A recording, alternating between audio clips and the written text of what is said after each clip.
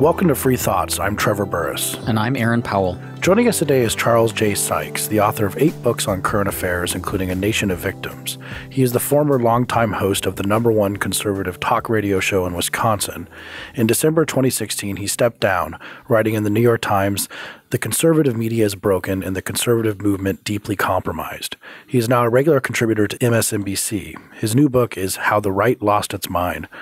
Welcome to Free Thoughts, Charlie. Good to be with you. We're recording this on November 7th, 2017, which means it's 364 days since the election of Donald Trump to the presidency. Before we get too much into the details, in a nutshell, what happened and how surprised were you? Well, that was one of the reasons why I wrote the book, was to step back and ask myself, what the hell just did happen to us? What happened to us as a conservative movement? What happened to the Republican Party? What happened to the country? And it's obviously a complicated story. I was quite surprised that he won that election. I actually was trying to think back to what I was thinking about 2 days before the election. And I'll be honest with you, I was imagining that conservatives would have the opportunity to go off into the wilderness and to rethink our fundamental values and present a more or less unified critique of Clintonism. But I did not see, I didn't think that Donald Trump was going to win. And of course, the whole last year has been an extraordinary intellectual and political adventure, hasn't it? Almost feels like conservatives still managed to end up off in the wilderness. Well, okay, it did, and I do think that actual conservatives are really in the wilderness, and as it turns out, I think principled conservatives who took many of the ideas, small government, limited government, constitutionalism seriously. We're not only in the wilderness, we're on a much smaller desert island than I was expecting. In your background, as you write about in the book, is a little different. You say that maybe one reason you weren't so bewitched by populism and the stuff that came up with Donald Trump is because you're a product of the left. Well, yes and no. I mean, part of it was I describe myself as a recovering liberal. My father was a longtime activist. So I didn't come by my conservatism by birth. I came by my conservatism by a long process of thinking and reading and going through the ideas. It wasn't like being born into a church. It was something that I thought I understood. During the 1970s, liberalism became increasingly extreme, implausible to me. I thought reading the works of Milton Friedman, Frederick Hayek, and George Will made a lot more sense to me than what we were seeing from mainstream leftism. So I guess in part it's because I always took conservatism seriously, not as a tribal identity, but as an idea, as a concept. And I think one of the shocks of 2016 was realizing how, in fact, that intellectual element of conservatism was perhaps a much thinner crust over the movement than I had expected. Now, of course, right-wing cranks and crackpots aren't new to conservatism. No. Yeah, and you point out things like John Birch Society and anti-Semitism. And has it always had this undercurrent, I guess would be the right way of putting it? Yes, it has. And 2 points to make about that. Number one, there was a time when the conservative movement had gatekeepers like William F. Buckley Jr.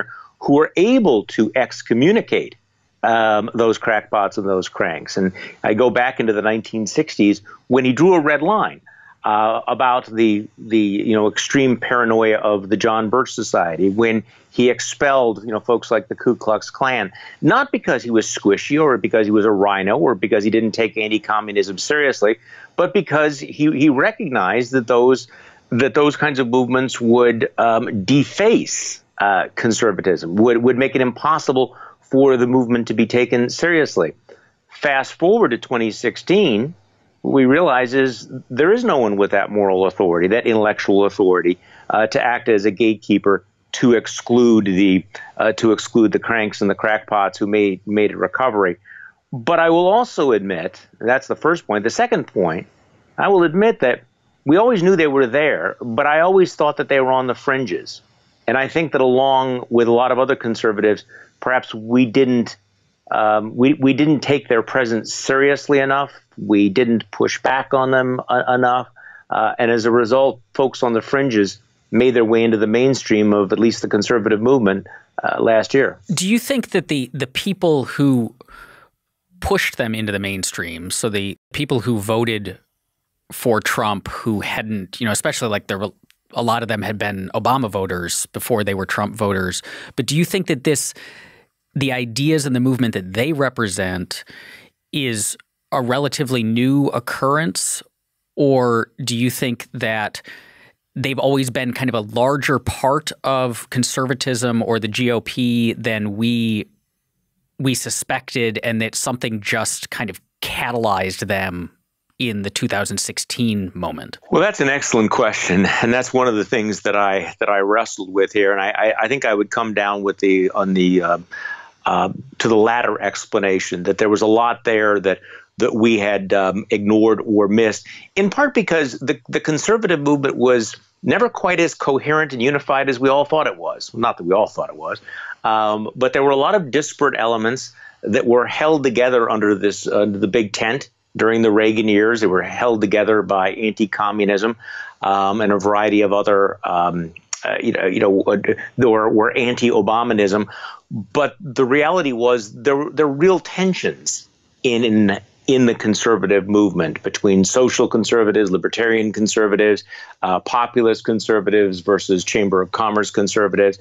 And I think that for a long time, the establishment Republican Party had ignored the way in which its base had changed, including how blue-collar its base had really become. I often say that in order to understand the modern conservative movement, you have to understand it as a persecution movement. As someone who came, my background and my parents were conservative, became more libertarian, not being religious. It kind of moved us into libertarians when I was growing up. But I did grow up saying, the media is left, Hollywood is left, public schools are left, universities are left, and these little shining lights of sanity out there, and we're all being persecuted. And I think that a lot of conservatives since I would say William F. Buckley kind of developed a persecution movement. But now that sensibility might have backfired, it seems. No, you're exactly right. And by the way, all of those things that you said are true. Exactly. About everything you're describing is in fact accurate. And we see this on university campuses on a regular basis. But yeah, that persecution complex, that sense of being under siege is central to understanding the conservative movement. And as I write in the book, the conservative movement, yes, is reactionary, but it had something legitimate to react against. The overreach of the left, the browbeating of the left, all of those things. But you're right, at some point, the conservative movement seemed to have adopted the culture of victimization. And one of my early books that I wrote was called A Nation of Victims, which argued that everybody in America at some time or another can claim victim status. Well, somewhere along the line, conservatives decided that they would like to play that victim card, and that's a constant theme. That they are under siege, they're under attack, they're looked down upon, they're being insulted, and you see that playing out in conservative media and conservative politics all the time. I think one of the interesting things that seemed to happen with that in 2016, the direction that took, Trump voters, when they were asked why you're voting for Trump, one of the common things was that it was essentially that everyone hates him. Everyone I hate hates him, so he must be doing something right. That the victimization turned into, well, my politics now are whatever will most upset the people I see as victimizing me. That is exactly right. I think it's important to understand that, my book does not beat up on everybody that voted for Donald Trump. I want to make that clear, that they are not the ones necessarily who lost their minds. Because many of them, I think, did think it was a binary choice. But what you're describing is exactly right. The conservatives really became very clear about what they were opposed to and who they hated, less so focused on what they were for. But that tribal identity cannot be overstated. And the way in which conservatism became basically not so much pro-liberty as anti-leftism is also part of this story. And anti-leftism is basically everything we do is about liberal tears. If the left is upset about it, then it must by definition be right. If somebody on the left hates someone, they must by definition be doing something right. Well, that's deeply satisfying for a long period of time. But as you point out, there comes a point where it goes, okay, maybe this got out of control. Maybe now suddenly, our desire to annoy the left has led us into cul-de-sacs that are going to be very, very hard for us to extricate ourselves from. Yeah, you point out in the book that some people did seem to predict this. You particularly highlight Ross Douthat and Reihan Salam, who predicted a populist element to the conservative movement, including for kind of leaving behind the working class. But the one that really struck me was you quote Kevin Phillips writing in the 1970s. The quote is, "Then there are other conservatives, many I know, who have more in common with Andrew Jackson than Edmund Burke. Their hope is to build a cultural siege cannon out of the populist steel of Idaho, Mississippi, and working-class Milwaukee, and then blast the Eastern liberal establishment to ideo-institutional smithereens." That is a quote that could have been written yesterday by Trump supporters. So maybe we should have been listening to some of these people or picked up on the currents that they were pointing out at least. Of all the interviews I've given, you're the first person that picked that quote out. And I remember when I read that, I really sat back and went, wow. So these are the 1970s. We are talking about something that happened, was written 40 years ago. So many of the roots of this dissatisfaction, were much deeper. And I have to admit that, particularly when I read some of the work of the Reformicons, Russ Douthat and others, I did ask myself, why didn't we pay attention? I mean, these things were out there, people going, hey, understand that there's a real gap here between much of the grassroots and the quote unquote elites, a word that I, by the way, dislike more and more all the time. But what was it that caused us to brush that aside? And I think it's because we had gotten so caught up in our hyper partisanship. Everything was about winning the next election. And when you are just focused on winning that next election and causing liberal tears, then you're less willing to ask the tough questions about, what does it mean to be a conservative? Why are conservatives supporting this particular program? Why are we not talking about something else? So we as conservatives did not, I think, engage in the kind of introspection over those years that probably would have helped us avoid the Trumpocalypse. How much of this declining influence on the part of the conservative elite is a result of shifts in the media landscape and the technology of media that, for decades up until very recently, your main source of news and opinion on political issues was outlets that were controlled by and populated by those elites, the National Review and its ilk.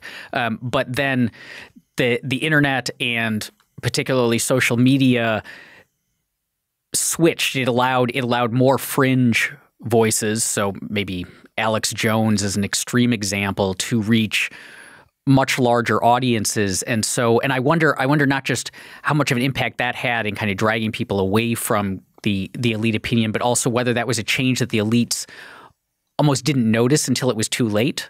Like they just assumed, for years we speak and everyone's listening, and then suddenly people just weren't really listening anymore while they just went on speaking. We could spend the whole show talking about this because that transformation really, I think, goes to the heart of what happened. One of the other most interesting things that I came across that surprised me as I was doing the book was the realization that back in the 1980s, during the Reagan era, the golden age of conservatism, conservative media pretty much did not exist. The conservative ecosystem that we now have was not there. There was no conservative talk radio to speak of. The Fairness Doctrine was not repealed until the end of really, the almost at the end of the Reagan administration. So all you had was, if you were a conservative, you had National Review. Perhaps you would read the American Spectator or you would read the Wall Street Journal editorial page, but that was pretty much it.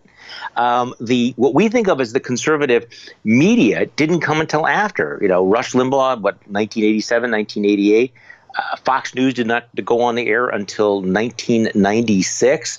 You didn't have Breitbart, I think, until 2006. So all of that is very, very recent. So going back to your question, I think that you did have a conservative intellectual infrastructure that thought that conservatism was defined by National Review, Weekly Standard, Commentary Magazine, Wall Street Journal editorial pages.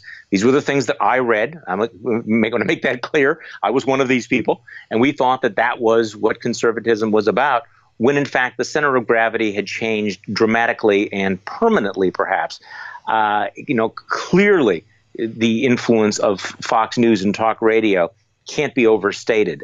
They became the gatekeepers for the conservative movement, so that you had this very dramatic bookending where in the mid-1960s, William F. Buckley Jr. and National Review had the power and the authority to expel the John Birch Society. But in early 2016, when National Review magazine, again, Buckley's magazine, devoted an entire issue to stopping Donald Trump, it was like brushed off like a gnat. It had no impact whatsoever.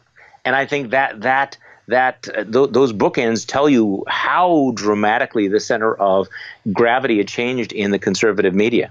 It's interesting that the conservative history, going back to Buckley and National Review, is this sort of escape from the mainstream. So start your own magazine, and then when conservatives couldn't control media, when we had Walter Cronkite and the three networks, is we're going to go to talk radio, and then we're all going to start our own news channel, and then we're also going to start think tanks like the Heritage Foundation, and to a lesser extent Cato, insofar as we have conservative leanings. And all this stuff was just, if you're not going to listen to us, we're going to do our own thing. And maybe we could look at the Alex Jones alt-right Breitbart is another example of that, because the old counterculture becomes the establishment. So now the establishment is National Review. It's no longer the counterculture. And Alex Jones is doing what National Review did back in the 60s. He's telling a different narrative than what the conservative establishment wants you to believe. Well, yes, but of course the original media was in fact reality-based and fact-based, as opposed to Alex Jones. Well, there are those facts things. That's true. That's an important distinction. Yeah, but the story you tell is fascinating, because it's basically the story of my career up until now. I mean, I was part of everything you have described, and when I got into conservative talk radio in the early 1990s, I thought it was an incredibly exciting and important thing to create an alternative counter media to the mainstream media. And this was a remarkably important and I thought hopeful development. And of course, then you had the blogs and the internet and all of these competing voices that broke the monopoly on information of the mainstream media and democratized it. All of this is good. This was something that I championed. At the same time, you had this explosion of think tanks, the development of an intellectual infrastructure that I was also very, very close to. I was very good friends with some of the people at the Bradley Foundation. I affiliated myself with local think tanks here in Wisconsin. And so this was an exciting period of time where the left no longer had a monopoly on ideas, and it no longer had a monopoly on communication. So again, now we come up to where we're at. You did have this transition where you did have these new voices, I would argue less responsible, less serious voices. You did have what I described as the grifter class, who became part of the business of talk radio, the business of cable television. And I think a lot of those people were less interested in ideas than they were in clicks and ratings and fundraising. And this new generation, I think, was much more open to the kind of demagoguery that we saw last year than the previous generation. I think the original generation was interested in ideas, had a real vision for the country, was really grounded in principles but that they were eventually replaced by a media infrastructure with very different incentives and very different priorities. Well, there are some ideas, maybe not so much Trump's, but I guess nationalism is an idea. It has a long pedigree of people defending it, some monstrous people, but maybe some fairly smart people who think that there has to be some homogeneity in a society and things like that. Yeah, but that's an idea. I don't think the nationalism we're seeing now is even idea based. I mean, it's not like these people are, pointing back to Carl Schmitt. They're, it's more just gut reactions and fear. I don't see even ideas in that. But even when it comes to ideas stuff, we like Charlie, you mentioned our friends down the street, the Heritage Foundation. You put some blame on too. Considerable blame. Well, let me just address that point, because I do think that here's where guys like us, and I mean the three of us, I think are at a disadvantage in sometimes, because we actually think of politics in terms of ideas and policies. And the consequences of those policies. Yeah, we're naive, I know. Whereas it turns out that for a lot of Americans, politics is now more about attitude than about those specific ideas. It's about the tribal loyalty. It is that gut, visceral sense. So yes, you can, and there are quote unquote intellectuals who will try to put a veneer of ideas over some of this. But I think that's kind of ex post facto reasoning. You asked me about the Heritage Foundation, and I do have a chapter devoted to the switch that they made. You start off by understanding how crucial the Heritage Foundation was in the intellectual development of the conservative movement, particularly of Reaganism. So they played a very particular role. But somewhere along the line, they decided that it wasn't enough for them to be intellectual leaders. They had to be activists. And I do think the moment when they decided that they were going to be players was one of those decisive moments in conservatism, where I think that rather than being this very serious substantive source of conservative ideas and information, not always right. I don't agree with everything they've ever done, but at least you. I mean, I certainly remember writing books where I relied very heavily on some very thoughtful research they did. Absolutely. Then they bring in Jim DeMint, who decides to make it a political, to weaponize it politically, and basically turn themselves into an arm of what I've called a perpetual outrage machine, where you're pushing for government shutdowns and you're beating up on politicians who don't embrace this tactic or that tactic, and that was a decisive move from the conservative movement being policy-based to being anger-based. And we've seen the consequences of that as well. How does the Tea Party fit into all of this? That's a heartbreaking story for me, because just like our discussion of the conservative media, I was a big fan of the Tea Party when it first came on, grew up. I thought of it as an incredibly hopeful development, a grassroots development. But in very short order, I remember asking myself at the time, okay, who are these people who claim to be representing the Tea Party? All of these organizations that were out there who were raising money and calling themselves Tea Party this or Tea Party that, many of them in retrospect turning out to be scam packs. This was a movement that I think had legitimate concerns, was actually, I think in many ways, a spontaneous uprising of conservatives, but it was hijacked by grifters and charlatans. So I know that they're often blamed for other things that have happened, but if you listen to what the Tea Party folks were saying, they really were pushing back against a government that was, out of control, a debt that was a massive intergenerational transfer of wealth. And you kind of wonder where that original, those original folks are today. Ann Coulter, I have to ask you about her, because she's fascinated me for a long time. I met her briefly once, and you talked about going on television, I think, with her at one point. But for her, she's always struck me as fascinating. I can't decide if she actually believes what she says. I sometimes call her an anti-Tinkerbell, which is You know, you have to clap to keep Tinkerbell alive. You have to hate her to keep her alive. That's like actually what gives her strength. But she was one of the first Trump supporters. And she actually had a line, which I had never seen you write in a book, that she said that Trump could perform abortions at the White House as long as he kept the immigrants out.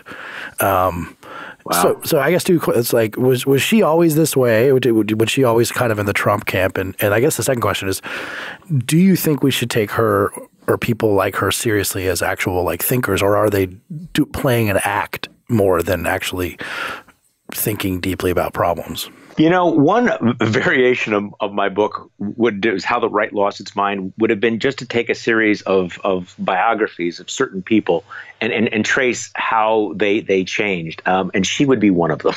Yeah. Because there was a time, and I could be naive here, where I actually thought she was a relatively serious thinker. I think she's incredibly bright. I think she's an incredibly effective writer. But somewhere along the line, she did she did become the prisoner of her own shtick. But more disturbing was the way that she kept escalating and raising the ante of really, and I don't want to sound like a liberal here, but I mean really offensive, over-the-top rhetoric, including the column she wrote after 9/11 that got her fired from National Review about basically, going into all the Muslim countries and bombing them and converting them to Christianity and things like that. And some of the other things that she seems to revel. She seems to revel in doing things that are specifically designed to make people hate her, specifically designed to outrage folks. And at a certain point, that's less thoughtfulness than it is kind of shtick. So I honestly can't get into her head, and I've been on many shows with her, or several, whether she believes all of this. She's certainly intense about everything she says, but I do wonder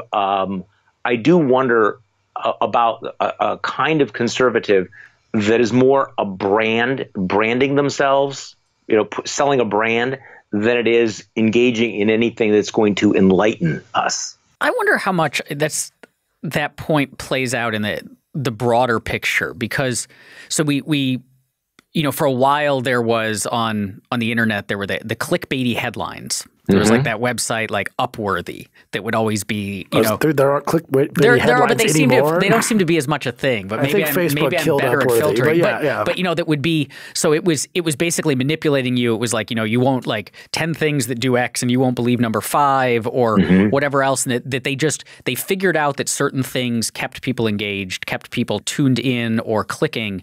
And it seems like the conservative outrage machine, and as represented by people like Ann Coulter, who might be just kind of playing a character because it works and gets ratings, that almost ratings became the thing you chased, and that as a result it like broke a generation to some extent. I remember seeing someone on Twitter wrote, and I can't remember who it is, so I can't give them credit, but they said, Fox News did to our parents what our parents feared violent video games would do to us.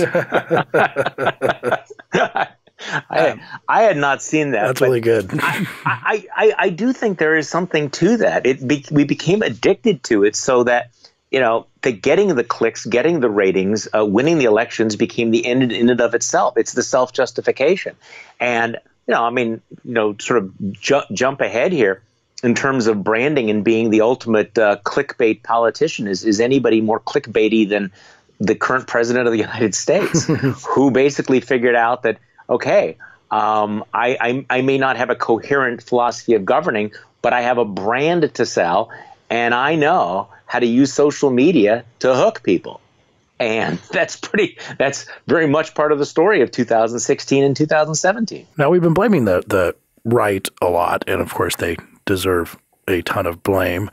But what about the left? There are things that they're not – many things that they're not particularly good at. They have their own problems. One that has been written about a lot and you highlight is the crying wolf problem, for example, that they spent the last – 40 years labeling every Republican as a racist, idiot, basically, or a racist Just basically a racist. I mean, like, like bigots. Oligarchical, racist. I mean, Romney had the most insane things written about him, and I can remember who you cite from the left who kind of had a mea culpa where they said, okay, I called Romney a, oligarchic racist, and maybe that was a little bit over the top because then someone actually came along like that, and we had a problem where suddenly we're crying wolf the entire time. That seems to be a problem. What other sort of things, that and other things that the left might have a blame for this? Well, I'm really glad you brought this up because, first of all, there's a huge amount of pushback from the left about that. When I basically said, you understand, why there was so little reaction to the alt-right in 2016, it's because you guys had been making this allegation, and I will tell you that I get a lot of criticism from left-wing media on particularly this point. They don't want to be told that because, of course, their narrative is that conservatism has always been awful. It's always been sexist. It's always been xenophobic. It's always been dumb. And Donald Trump is the perfect expression of conservatism. And everyone's conservative is directly responsible for Donald Trump. This is the left-wing argument that you get right now. But there's no question about it. And I try to make this point whenever I possibly can.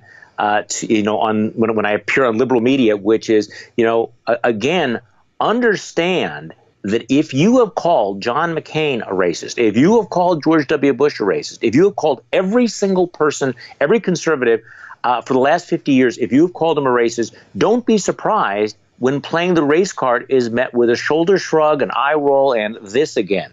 This became the left's way of telling conservatives, you're bad people, shut up, we're not taking you seriously. And as a result, as you point out, when the real thing comes along and the alt-right is the real thing, they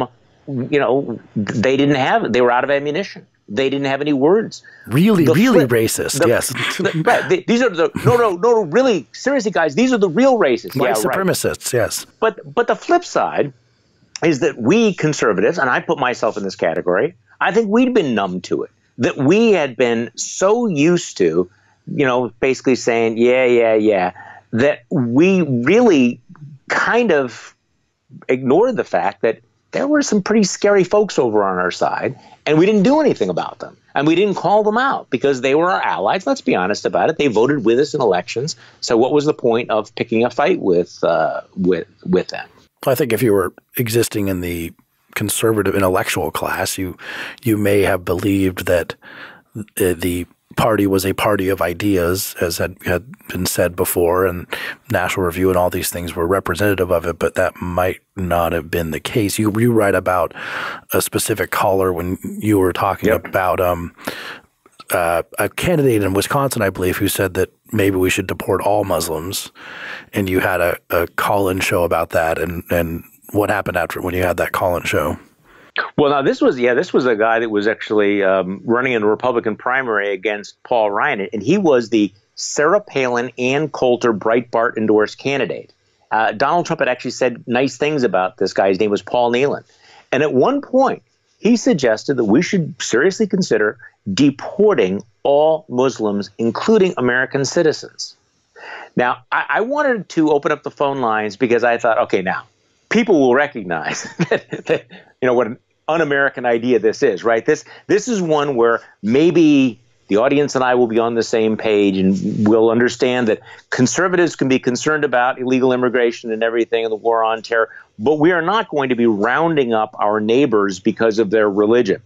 One of the first callers out of the box, and I still remember this vividly, Audrey from Oshkosh, who said, no, you know what? We need to think about this and compare them basically to pit bulls that there may be good pit bulls, but the breed itself is pretty dangerous. And I will admit to you, and I know that some folks will think I'm terribly naive, I was really shocked. I was shocked that there were the people out there who would not only agree with this idea, but then would agree so strongly, they would call into my show, which was a 50,000-watt show in the state of Wisconsin, and articulate why we ought to basically have a religious test and expel people of a certain faith. And that's, I won't say it was the first time I realized, but I did have to sit back and go, okay, who are these people? I thought I understood who our allies were. Have they been listening to me for the last 20 years? Did I say anything that led them to think that this would be an appropriate use of government power? Were there certain themes that I should have emphasized more? Should we have called these folks out? And I still don't know the answers to those questions. How much of that is demographic and geographical isolation? So we know that those areas of the country where people have the most contact with immigrants, whether those are Muslims or Hispanic immigrants, tend to be the most positive about immigration and about immigrants. How much of this is that these people, it's not necessarily that they were influenced by these terrible ideas or that they themselves are bad people, although I think in some cases it can rise to that, but just that there's whole swaths of the country that really don't have much exposure to or don't know much about what it's actually like to live in a cosmopolitan place. And so they simply assume that it must be catastrophically awful, in the way that like Donald Trump talks about Chicago. I think that's a major factor, and there's no question about it that is one that you get out into rural Wisconsin, where this woman was from, and I think it's unlikely that she actually knew any Muslims at all.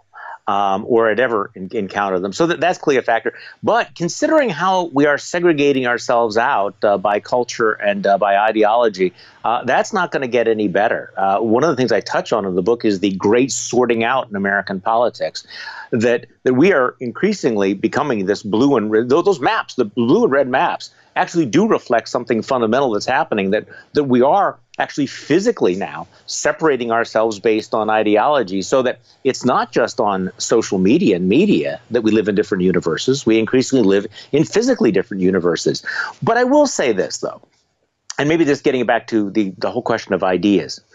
One would have thought that even if you were isolated and living in places where you did not encounter people of different religions, still there's obviously something missing in the American tradition if people would think that this was a good idea. That I guess I had thought that the idea of, the values of the Declaration of Independence, the values of the Constitution, ideas of religious tolerance and religious freedom, all of those things had been inculcated to the point that you still wouldn't think that you would expel people, your neighbors, because of their religion. So the whole idea of, and I know this is something that you focus on, this idea of freedom and liberty was thinner on the ground, particularly among conservatives, than I had imagined. I'd always suspected that perhaps there was that there, but you would have hoped that those ideas,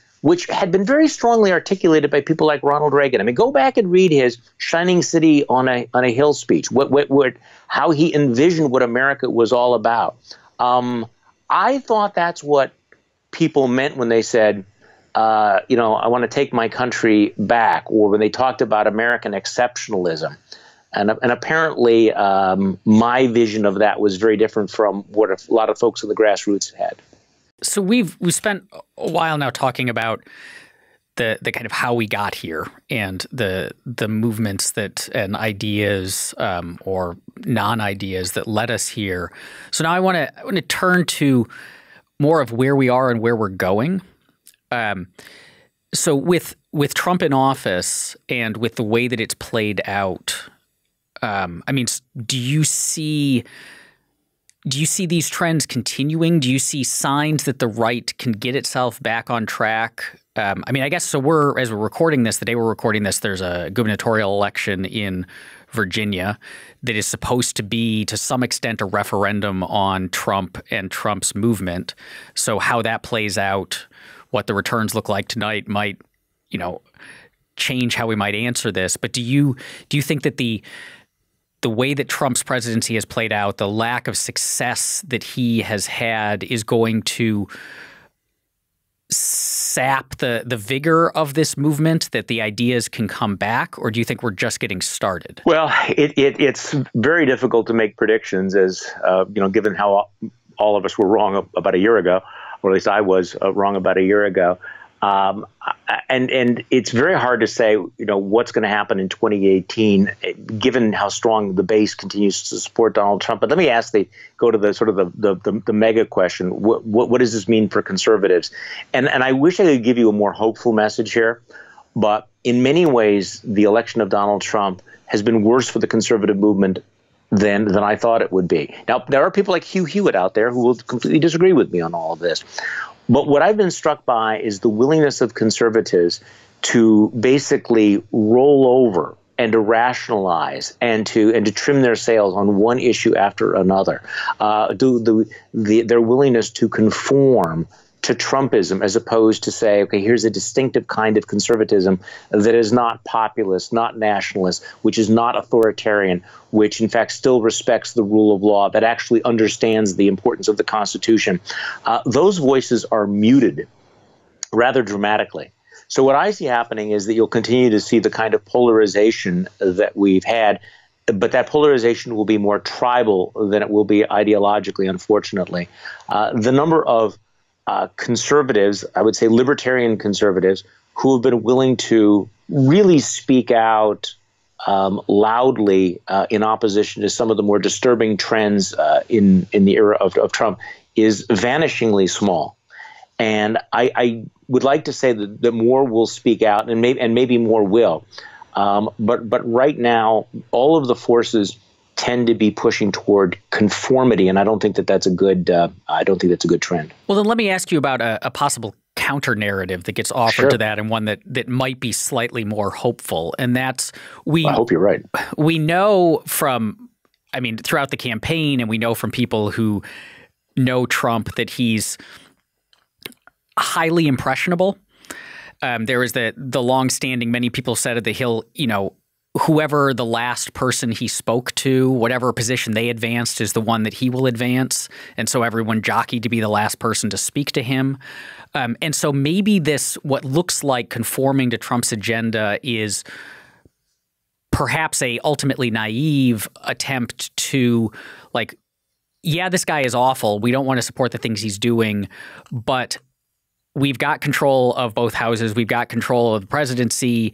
Maybe we can finally get a handful of things done. So if we just kind of, flatter him a bit, don't push back too hard, we can talk him into doing the things that we've always wanted, like reforming taxes, say. And so as long as we're holding out hope that we can ultimately, there'll be lots of bad rhetoric, but we'll ultimately get some good things out of it. And so we're just going to kind of go along. And then maybe if that doesn't happen, there'll be more pushback as they realize that this is a disaster and they're not going to push through a legislative agenda. Well, I think that what you describe is exactly what is in fact happening here, which is the bargain that they've made that, okay, we can get some conservative wins. And by the way, that's true. On judges, the federal judiciary, Supreme Court, these are good things. The rollback of the administrative state, the regulatory relief, these are real, genuine wins. But on the other hand, you have to also you weigh the cost. What are you willing to spend for all of this? I mean, the butcher's bill keeps going up all the time. I also think that there's two other counter narratives. Number one, that let's say that you're right and we do get all these conservative wins under Trump. My concern is that by the Trumpification of conservatism also means that it will be toxified. And that, yes, you have these wins over the next 4, maybe even 7 years, but then because the conservative movement has been discredited by its association with Trump, that it ushers in a decades of Democratic dominance, a la what's happening in California. And I always have that image in my mind of, when California used to be bipartisan and what it's become now. Is that the model for the rest of the country? So that you have short-term advantages, long-term disadvantages. If, in fact, the left snaps back to power in 2020, are they likely to be centrist or moderate, or are they likely to push the country towards single payer in reaction to Donald Trump? also considering the way that Republicans are governing by ramming through legislation on the narrowest of partisan margins with almost no due deliberation. What is there any reason to think the Democrats, once in power, will not act exactly the same way and perhaps even more aggressively? I mean, as each party ramps it up. So I guess I'm concerned about the backlash to that. I am not seeing enough conservative wins to justify many of the compromises that are made. But I certainly hope that those folks who say, give it time, we're going to get some wins, I hope they're right. But I also don't think that we snap back from this. I think our politics has become coarsened. I think the impact on our culture is dangerous. I think the willingness of more and more voters and citizens to adjust their moral compass, to accept things that were unacceptable, to believe things that were untrue, to cover up for corruption. I think all of that is going to leave a stain that's going to last a lot longer than the Trump presidency. At the end of your book, you offer some modest advice to fellow conservatives and some things that conservatives, you kind of alluded to some of those, but what for people who are like us, very disgusted by Donald Trump and what's happening to this country, what is your, but still have conservative or libertarian leanings, what is your advice to those people? Well, part of it is to step back, and this is hard for a lot of us, step back from the day-to-day and from the, who wins the next election, and really go back to first principles. What is it we believe in? What is really important? Why are we conservatives? All of those things. I mean, and also this is a period to recognize that, we can't keep replaying our greatest hits from the 1980s. As much as I admire Ronald Reagan, we can't become part of a zombie conservatism that continually comes up with the same answers to every problem in every decade. But I also think this is an opportunity for a distinctive kind of conservatism that is free of the crony capitalism, the special interest crony capitalism, that is free of that rejects the authoritarian appeal that you're often seeing, but also is willing to address some of the legitimate concerns of the Trump supporters without embracing the toxic elements of all of that. I also think that there's a moment where, because the Trump presidency is kind of such a shock to the constitutional democratic system that we've had, that I'm seeing an openness on the part of even people on the left, bear with me here, who suddenly have developed a strange new appreciation for things like limited government, for the Bill of Rights, for the concepts of checks and balances. There might be a teachable moment here for why perhaps we ought not to invest our masters in government with as much power as the left once thought was a good idea. I'm sensing more skepticism of that centralized power, more skepticism of government across political lines than I ever have before. So, but I guess this is one of those moments where I would say, don't sacrifice long-term principles for short-term gains. It's not going to be worth it. Thanks for listening. This episode of Free Thoughts was produced by Tess Terrible and Evan Banks. To learn more, visit us on the web at www.libertarianism.org.